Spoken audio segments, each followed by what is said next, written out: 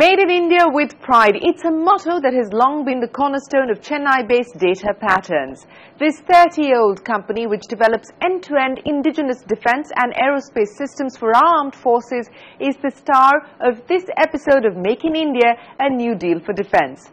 CNBC TV 18's Jude Sunnith heads to the factory floor to find out how Data Patterns has managed to stay ahead in the race to give warfare an electronic edge. This was a turning point in India's military history. Few people thought India's BrahMos missile, which was first tested in 2001, would go on to become one of India's deadliest warheads. Fewer still who witnessed the BrahMos embark on its maiden launch from Chandipur in Odisha imagined that the following decade would see the missile become a mainstay of India's defense arsenal. The fact that it has is a matter of pride for this company, Data Patterns, which lies over 1,500 kilometers away from Chandipur. Then a small technology company, Data Patterns, was given the task of devising the missile's fire control system, an event that has become one for the history books. Reminiscing on his date with history, the company's CEO S. Rangarajan says he still credits the BrahMos deal as being the big break Data Patterns needed to enter the big league. We did the fire control system of BrahMos. We got a fairly large order at that time against competition from L&T, Tata, Bharat Dynamics, all the big wigs in those days, and we were a smaller company with 40 people that time. We got to deliver the fire control system of BrahMos, and we delivered this in 1 year, including certification. And that, I think, gave us some recognition. From there on, we started doing a lot of products for defense. That same year, the company began supplying navigation systems for India's then prestigious PSLV program. Landmark 1, how it competed with Wipro to deliver products for the Department of Space. Landmark 2, how his company won a contract to deliver Sriharikota's countdown facility. And Landmark 3, the opportunity to become the Department of Space's lone vendor in supplying end systems. Since then, the company has expanded in size, scale and dreams. The first kind of breaks we got was when we delivered systems to Department of Space, one against competing Wipro, System Engineering Division. Wipro then signed an agreement with us that they will sell our products rather than their own multi-bus 2 systems. That gave us some good confidence of technology, what is homegrown and designed and developed here. The second landmark or a breakthrough for us, which is very personal to me also, is when we got a contract to deliver the second launch pad. You see the launch pad in Sriharikota, where the PSLV, GSLV vehicles are launched.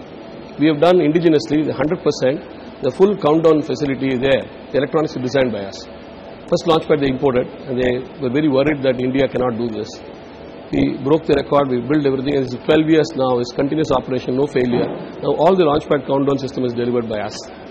Third area which is very important is, see, one thing about Department of Space, anything designed in India, they give you preference.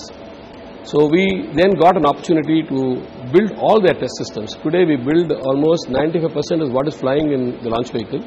The test system is supplied by us as a single vendor. Data Patterns supplies that. We have a rate contract with Department of Space, where they directly buy without even tendering. That is because this is the only company who designed end-to-end products and solutions for testing for them indigenously. The company's identity as a defense manufacturer was not really on the cards when Rangarajan established Data Patterns way back in 1985. Then the company mainly catered to a collective move towards automation in the lab instrument space. It then made a foray into an emerging market for PC modules, and it was almost 10 years before it inked a deal with the Department of Space in 1994. That same year, the company began supplying navigation systems for India's then prestigious PSLV program. Since then, the company has expanded in size, scale and dreams, leading to the setting up of this factory 7 years ago. But Rangarajan admits that Data Patterns didn't exactly follow the regular script. I started with 11,000 rupees in my pocket, post PF, whatever we got dues, and that is what we started. So, building a technology company from scratch and also doing product development without having a production assembly line which gives you regular orders is always a very risky game. And we realized it after I started development. So once you start development, it's tiger by the tail. So you have to keep this going. And then came the new millennium, and with it new challenges. While wars between countries were fought and won on the battlefield, nations had begun a new war on terror. At around the same time, India's Defence Research and Development Organization, or the DRDO, began looking at the private sector to beef up India's defence arsenal. And the timing was just right for Data Patterns, which was looking to revisit its business strategy. The company found that its tryst with space research wasn't bringing in dividends in terms of repeat orders, and survival meant diversification and a scale-up in operations.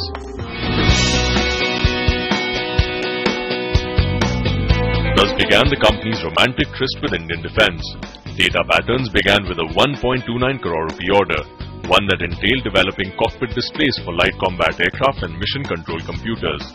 The success of this contract pushed the company to quickly expand its DRDO portfolio, and it soon bagged orders to design rugged display systems and off-the-shelf military equipment. The success, of course, came with its own set of requirements. After all, competing in the big league meant expansion was inevitable. Expansion not only meant more people, but better capabilities. So growing the workforce from the original 40 to today's 550 was just the tip of the iceberg. We were at that point in time a design company. We built products across the scale in all of DRDO, but then we were actually outsourcing production. So we said, unless if you were to scale and the market is changing for initial requirements to offset manufacturing and later probably into your own products, he said we'll have to put in the infrastructure. Bigger infrastructure meant moving into a larger workspace. So in 2006, the company secured a 30 crore rupee loan from SBI and used this to build a manufacturing unit in South Chennai. By the time 2008 drew around, Data Patterns had a new look, a larger workforce, a new home to call its own, and a new set of priorities. One of the first changes in this regard was the shift in focus to developing new end systems from the bottom up. Simply put, Data Patterns began innovating, placing internal emphasis on creating intellectual property and expanding its defense product portfolio.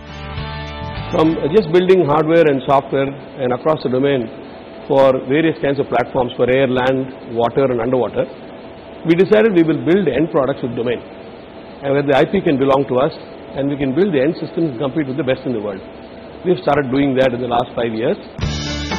Since then, Data Patterns manufactures a robust range of products, from modern-day cockpit displays and radar systems to IP-driven seekers for guided missiles, from navigation systems to COT boards to first-of-its-kind products with the potential for disruptive innovations. The company's masterpiece, of course, is its range of IFF equipment, which Data Patterns says could hold the key to electronic warfare. IFF stands for Identification of Friend or Foe, and as you've guessed by now, this equipment helps identify enemy aircraft through a series of encrypted signals. The armed forces currently requires around 3,000 of such units, which the company says have been upgraded to modern day standards.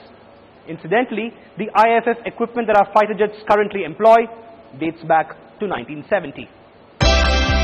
With this brand new inventory, the focus shifted again.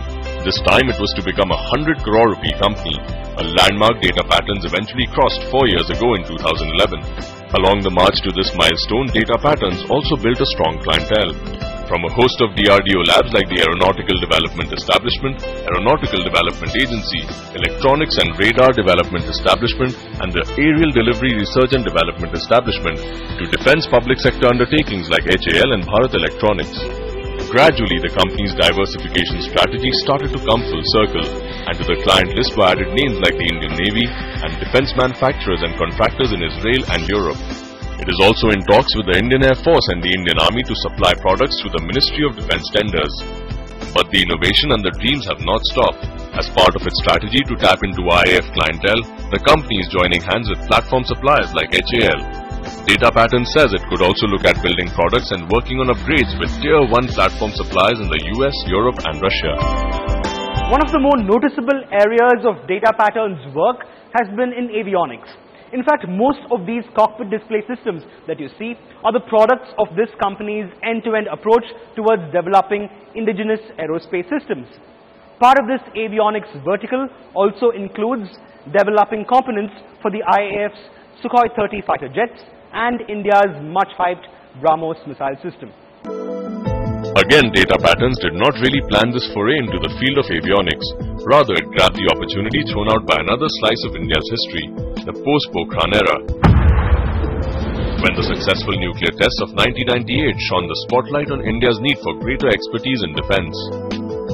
Post-Pokhran, when there were sanctions, UK sanction and US sanctions were in India, we got the contract to upgrade or change the test system for the Seeking helicopter, where everything, almost whatever is flying in the helicopter, has to be tested in 3 test stations.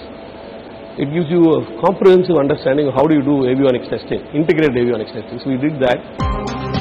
The avionics portfolio that emerged then has only strengthened over time.